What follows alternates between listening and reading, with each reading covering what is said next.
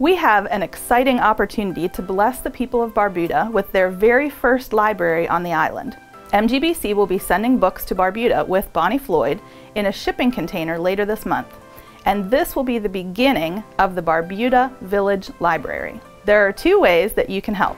First, we're accepting donations of new or gently used books. Because we want to provide our brothers and sisters with a high-quality library, all used books should be like new and free of writing or tears. We are accepting donations of children's board and picture books, and both fiction and nonfiction books for elementary, teen, and adult readers, as well as seasonal books for holidays. Basically, we are looking for any book that would be in a public library.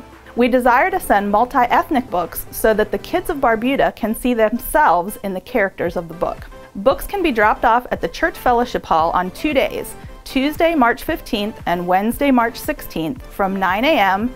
to 11 a.m. or from 6 to 8 p.m. We would appreciate if you could pre-sort your books by category before you bring them to the church to make processing the donations easier. The second way that you can help is to volunteer to help process and package the donated books. Volunteers are needed during the drop-off times and also during the week of March 21st to the 25th from 9 a.m. to noon to prepare and package the books. Please contact myself or Barb Nepper to volunteer. Please pray that this library will provide resources for all of the residents of Barbuda to learn and to draw them closer to and strengthen their relationship with the Lord.